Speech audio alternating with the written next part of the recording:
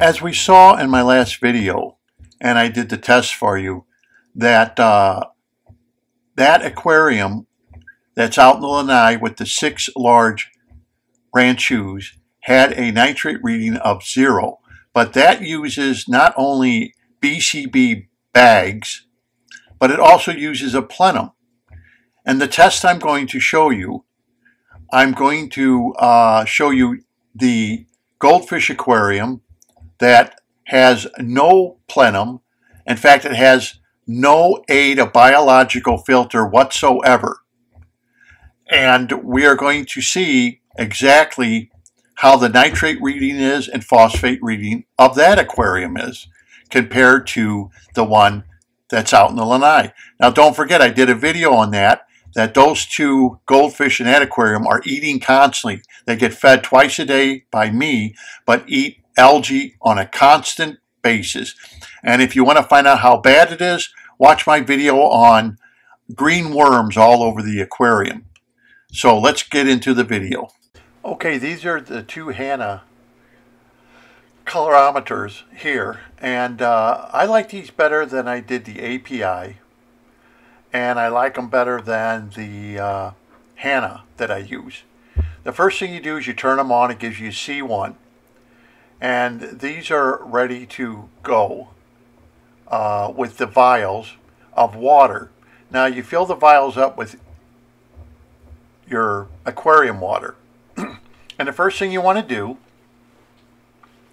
after you fill them up with aquarium water is you want to calibrate them according to the aquarium water turbidity.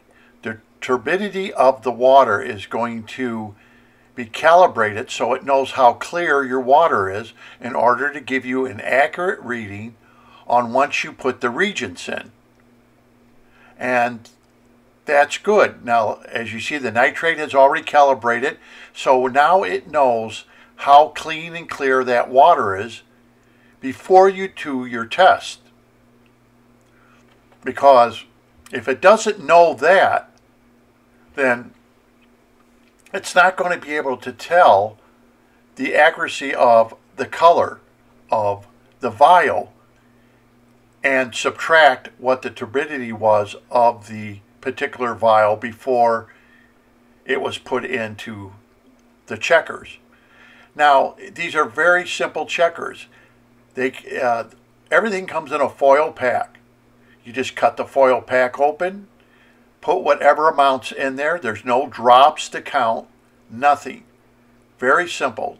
What I do is I cut them and then I bend them so they have a point on them, and then I just knock them in there. And now I'll take the vial and I will shake it vigorously, at least 15 to 30 seconds, to make sure that all the content that's inside there gets dissolved. And it's a lot different than if you use your API, because API, and the same way with the Hana, not the Hana, but the Lamont, is because you got to put so much in there, you got to shake it. Don't shake it up real light, but really shake it up good. But anyway, you got to shake them up, then you got to put 10 drops in, you got to count the drops, then you got to shake it up real good, and then you got to put more drops in, and then you got to make sure you shake it up for a certain amount of time. This, all you have to do is make sure you shake it up real good, vigorously, and then it has a timer. You press it, you hold down the button, the timer starts. Now I'll do the phosphate. The same procedure. Open up the vial. Now put the reagent in of the phosphate package, the aluminum phosphate package. I'll put that in there, and I will vigorously shake that up, and I will put it into the checker. Now, if anybody remembers that I like these checkers, I have double checked them, like I said, with the API and with the Lamont. Here's what I found out. They're a lot more accurate than the API, which would make sense because that's a cheaper test kit. And they matched up with the Lamont.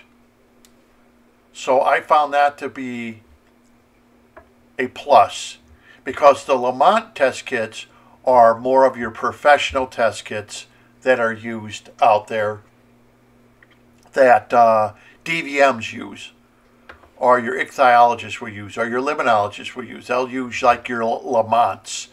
But these I find to be just as accurate as the Lamont, and I've double checked them so you don't have to worry. I know it says marine on there. A lot of people have asked me, it will only do marine, but I found them to match up, and I've double checked them, so I find them to be very, very easy to use. As you can see, you can't get any easier than this, than the other ones that are using reagents, and you got to watch everything and make sure you get the right amount of reagent in there. This is so simple to do compared to others. And when I told you about Dr. Franco in Italy, as you can see by the photo here, Dr. Franco did his test all with a color meter, just like the Hanas are. And in fact, that could even be a desktop Hana Colorometer. And that meter, I think, is anywhere between $300 to $600 for a more professional meter like that, like he was using. But these small, what they call handheld meters, are good like if you're out in the field or for the hobbyists, without spending $300 to $600 on a more professional meter like Dr. Franco here used. And these will definitely be a lot more accurate than using the API test kits or some of your Tetra, that's another one, test kit. These are going to be a lot more accurate than those test kits. And I've double checked them just to make sure. And through my tests of what I found, that the Hanas here that you're looking at are a lot more accurate than the API. So you can take that to the bank, that the API, when you look at the color charts of the API, you'll notice that the freshwater and saltwater are very close. Saltwater is going to be a little lighter in color, but how do you tell that? I mean, honestly, how are you going to look through a test tube and really be able to tell, the color of the accuracy of what you're trying to get? It's hard. And I hear a lot of people complain about that. These are so easy to look at the numbers and you're done. It is that simple. The phosphate's almost done. And the Lamont one, on the other hand, yeah, you could tell the color are a lot closer together, and you can basically look through and see the sample of what you're getting. And right now, for that aquarium, we have a 0.19 phosphate reading. That's a very good phosphate reading for that small aquarium. And remember, the food I'm feeding has nitrates in it because I'm using the Tetra color bits, has phosphates in it. It even says it has phosphates in it. So 0.19, that's pretty good. I'm not going to complain about that as far as phosphates. And we'll see what the nitrates are. But the fact of it is, this is something that we're going to find out if a Anoxic filtration system with a BCB bag is more than enough without using a Plenum. A lot of people ask me, can I use a Plenum without the BCB bag? Can I use a BCB without the Plenum? Yes, on both accounts. One complements the other. So when you use a Plenum with an Anoxic filter, it just complements it. That's all. That's why I recommend using both of them for most aquariums. But if you're an hobbyist, don't want to go through the trouble of putting in a Plenum into your aquarium, then the BCB basket itself, which is large, is handling the whole aquarium by itself. And that's what I meant by no filtration, is this is the only biological filtration being used in this aquarium. And even though everything gets cleaned out, you never touch your basket, and therefore you don't wreck your biological activity.